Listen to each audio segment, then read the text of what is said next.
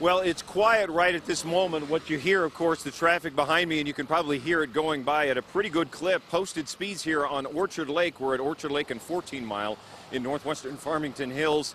The roads have been treated heavily. I just spoke with the Oakland County Road Commission. They've got a full run, 106 trucks out. They've been out since 3:30 this morning. They've been working very hard. They've been making a big difference.